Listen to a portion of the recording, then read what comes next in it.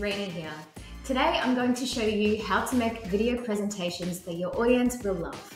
I'll start with a quick rundown on the essentials as to what makes a great presentation, and then I'll run through a step-by-step instruction on how to make that video presentation. Here we go. We've all been there. You're busy, your to-do list is a mile long, and then you remember you've got a presentation due tomorrow. Great. Try telling me that that's never happened to you and I probably won't believe you because we have all been there. Let's solve that problem now.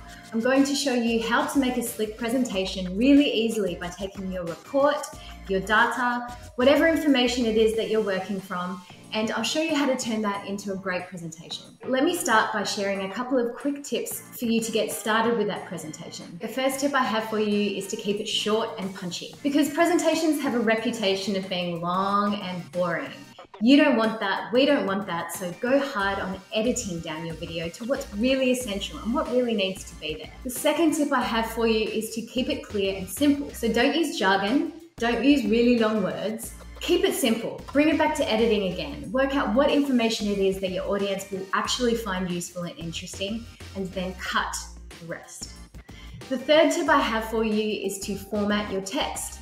Experiment with different fonts and different sizes. Make sure that your message is really being heard, and that can be done through great design. The last tip that I have for you is to pick content that resonates. This might seem like a no-brainer, but before you start, have a think about who your audience is and what they're expecting from your presentation. Don't serve up too much fun, for example, if it's not what your executives like and you're presenting to your executives. And on the other hand, don't get all serious if your audience isn't. Let's jump into making this presentation together. You'll probably need about 15 minutes to an hour to get this done. In my example today, I'm going to turn Facebook's 2019 results into a video presentation. So I've got my report data here.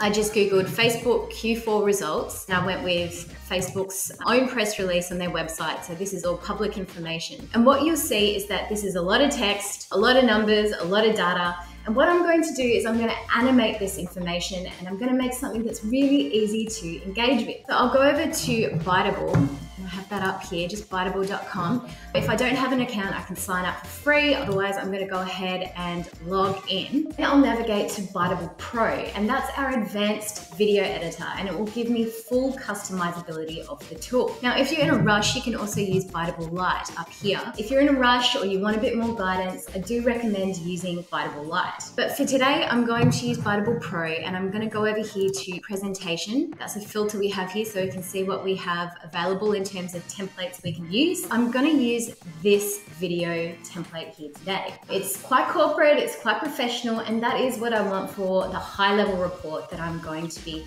presenting on. It's got key results. I want it ready for my meeting tomorrow. As we mentioned, so I'll just go customize here to get started. We want to start with a context, start with why we're here, what it is that I'm presenting today. I'm going to leave this first slide exactly as it is, no changes needed because it is a company update. And then I'm going to go to my second slide by clicking on the timeline at the bottom here. To edit the text, all I need to do is double click on it. So I'm presenting on Q4 2019 results. I'm going to start by editing this next bit of text. It's going to be a bit longer than what's in the template, so I've just moved that line element down a little bit. And I will write in the overview that will set the tone for the rest of the video presentation. I'm actually going to use a Zuckerberg quote from the written report over here, and you can do the equivalent for what your presentation is about. Here's the text there that I'm going to copy from. And he says, "We've had a strong end to the year as our community and business has continued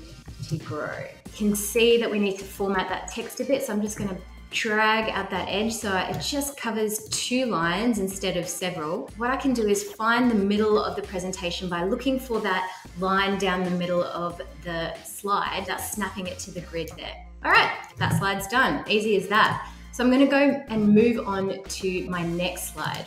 Again, I have a little bit more information than what's in the template, so I'm going to pull that text window out so I have a little bit more space. I'll pull this down for a minute so I can edit up the top here. What I have now is some data that I want to communicate in this slide. I'm going to get into the results here. I'm going to talk about Facebook's daily active user count, and I've got that here. Facebook's daily active users, 1.66 billion. I'm going to type up here, daily active user count was. Pull this along again, and I'll bring up this text element, which is my main text element. It's got my data in it, and I'll type 1.66 billion. Awesome. And now I'll pull this up so I can reach this bottom text element. And now I'll type in here, that's an increase of 9% year over year. And I'm gonna leave that exactly as it is. Again, I'll pull this down so all my text is really clearly visible on the screen. Now, earlier we talked about how font sizes, font text that we use can make a difference to how our message is heard. So you can see here on this template that I've got my main piece of data in the biggest font, big and bold font, and it will give me the opportunity to talk over it a little bit, and while still giving my audience some time to read what's on the screen. I actually want this slide to be a little bit long. I'm going to pull out the length of that scene here at the bottom. So you can see this ticker here, that represents how many seconds that scene will be available for. And while we're at it, I'm going to go ahead and do the same for the scene that I edited just now. I'm going to pull that out because that's a fairly long quote for a video presentation, and I want to give people some time to read it. As I said, I'm going to be giving this presentation in person in this example, and I might be speaking over the top of it as well, so we want enough time for me to do that. So now what I'm going to do is I'm going to go to the next slide, and I'm going to go ahead and I'm going to keep editing the text exactly as I did in the previous slide. Now I'm going to talk about Facebook's headcount. I have that data here. It's an increase of 26% in Q4 for them. I'm going to type up here. Again, I just double click the text, and I'm going to type in our head count is up by, and then again, double click that text, and I'll write in 26%. And then add a little bit of final context in that last text box there. We now have 44,942 people working with us. Perfect. Now bear with me while I keep on doing what I've been doing before and just typing in my data directly into this report.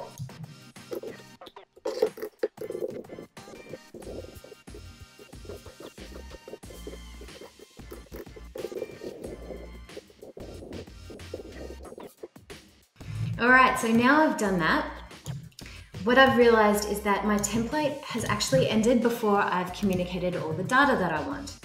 But that's easily fixed. All I need to do is hover over one of my previous slides, click these three dots here and duplicate that scene. And that'll add in this extra slide at the end. It's already formatted with the text that I'm using in the rest of my presentation. And all I need to do now is go ahead and edit it exactly as I have been already.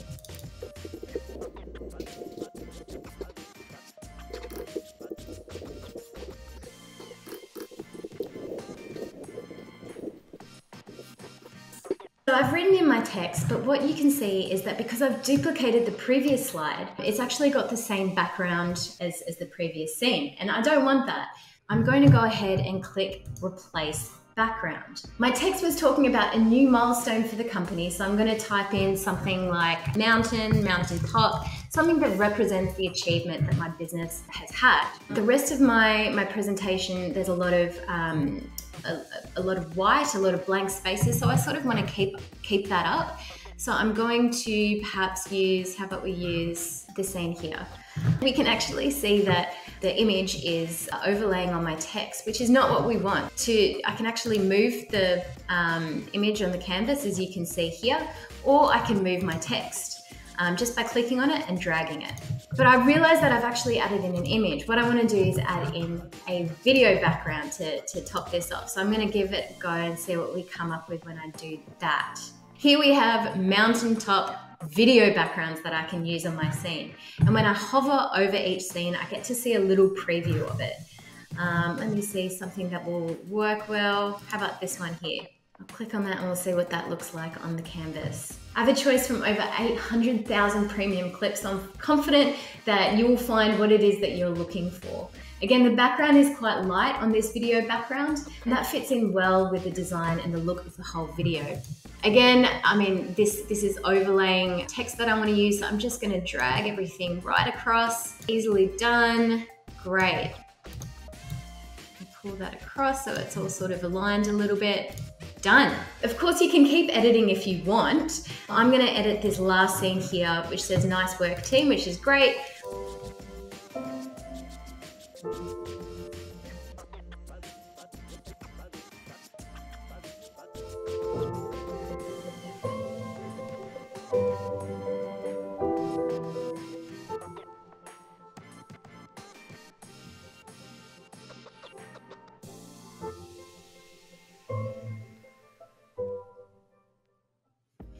That looks great, doesn't it? So I can go ahead and edit more, as I said before, or I can leave it as it is. I do recommend leaving it as it is as much as possible because these templates have been designed by our motion designers, our marketers, a whole team of professionals here already. So your video is all ready now. You can share it in an email, on social media, or at that big meeting tomorrow. So good luck, guys, you've got this. If you have any more questions on how to make a video presentation, please hit us up. We'd love to hear from you.